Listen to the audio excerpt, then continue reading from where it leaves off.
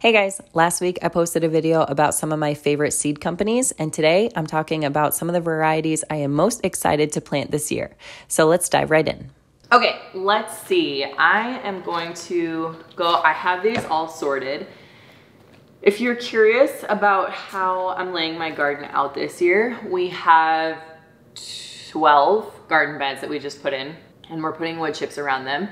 So we're gonna use the garden beds for most of our like root crops and things, because what we found last year is our soil is very compact, and so by this year I'm pretty much going to raise everything above the ground. Either we're doing raised beds or we're going to do raised like rows. We're just going to do mounds on top of the soil we have now, and same with the vine field, like pumpkins, watermelons. We're going to try just mounding this year because it really didn't do very well last year, just placed directly in the ground, even though I mixed in compost and stuff. So we're gonna be putting soil and compost on top. Okay, some that I'm really excited about are these two. These are small personal size melons, and they are from M.I. Gardner.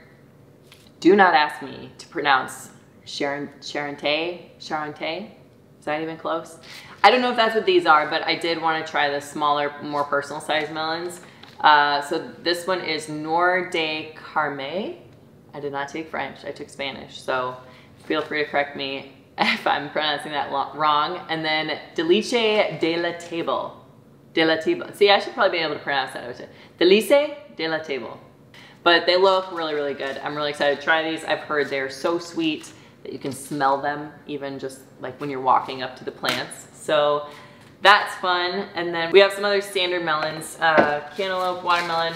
One variety of watermelon I think is really cool just from like a genetic, how does this even happen? But Moon and Stars, I've heard it's pretty good tasting, and it always has one big spot and then a bunch of little spots, but only one big spot. And everyone looks different. So that's pretty cool. I think that'll be fun. Got some pie pumpkins, sugar pie and winter luxury. Okay, this one should be fun. Masque de Maroc. It says a French squash prized for its heritage and flavor. Not a pretty looking squash by any means, but don't let the outer skin deter you from enjoying the creamy, nearly stringless, meaty interior. So one of the things that I am really interested in is squash, because I love the idea of being able to grow something that you don't have to prep for preservation. You just pick it and put it in storage. When we grew butternut squash a few years back, they lasted the entire winter, and we didn't even do anything. We didn't know anything about storing squash. So I love the idea of stocking up on squash, and I'm gonna try a few different kinds. Obviously, I have the butternut squash. I think this year we got butterbush, and then acorn squash. So those are kind of your standard, but this one just looked so funky and supposedly has really good storage qualities. One thing I've heard, I don't know if it's true or not, but I've heard that kind of the thicker skinned squashes, it helps protect the inside more, so they tend to keep better and longer through the winter. So I'll report back and tell you if that was our experience. Squash, kale, that's all pretty standard. Oh, this year is the first year that I'm growing onions. So actually that's not true. I've grown onions before, but not correctly. I always got onion starts, and apparently you don't want to get onion starts because you don't know what variety you're getting, and it kind of throws the little onion off, the plant. It doesn't really know what's going on, so they can be pretty stunted. So this year I'm gonna be starting with onion seeds, and I did get, I think I got 4 different varieties, but I have at least 3 here, a red, a yellow, and a white. So onions, is really important to make sure you get the right variety, because you either are going to want long day, intermediate day, or short day. And I believe here we want the long day onions. So make sure you get the right ones of those this year. Got a lot of fun carrots. I've heard really fun things about the atomic red carrot. It says, did you know that red carrots have been around longer than orange carrots? Fun fact. So I'm really excited about that, because since we're raising all our plants above the soil this year, I think they'll do much better than they did last year. I'm definitely growing some seeds that I saved from last year. We got a ton of peppers. I mean, that's the fun part about having cheap seeds, especially like if they're reliable, who cares? I love that they're cheap. I don't know, the idea of you get what you pay for, I don't believe that. I don't believe it anymore. I don't believe that because something is more expensive, it is going to be a better product. I think sometimes better products are more expensive, and sometimes they're more expensive because you're paying for marketing and it's not necessarily a better product. So the thing that I love about these totally affordable seed packets is I was able to get a bunch of peppers. This one's cool. It's a poblano pepper, and this one needs to dry on the vine. Interesting.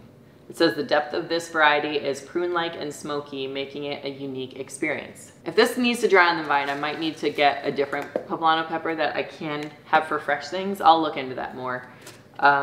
Here's one, the Wisconsin SMR Pickling Cucumber. I'm really excited about because it's got the name Wisconsin in it, so hopefully it'll work for us.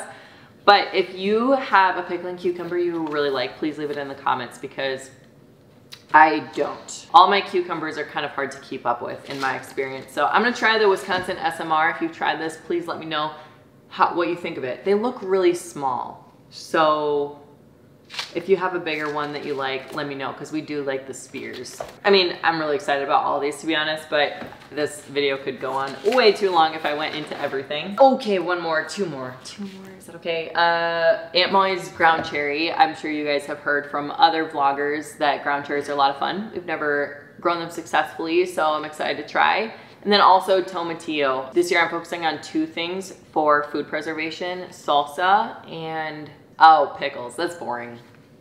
Anyway, I just want to get more into pickling this year. I haven't done that enough in the past, but I'm really excited for these green tomatillos because I want to make salsa verde. So hopefully I got the right things for that. So right now I'm in the garden planning process. We've been laying it out both outside and on paper. So please let me know if you'd be interested in seeing kind of like how we're planning our garden. We have like various drafts we go through and then kind of refine them along the way. So if you're interested in that, let me know. I would love to make a video about that. And I just love this time of year. I love planting the garden and I love getting ready. I think this year I might actually be ready for the first time in a long time. Even though it feels crazy to be building garden beds and putting out chips in December, I'm hoping that that means that we'll be ahead of the game this year. My goal is by the time spring comes, I don't want the rush. I want the garden beds filled. I want them built, which they're already built. I want the weed barrier down, which we have, chips down, everything.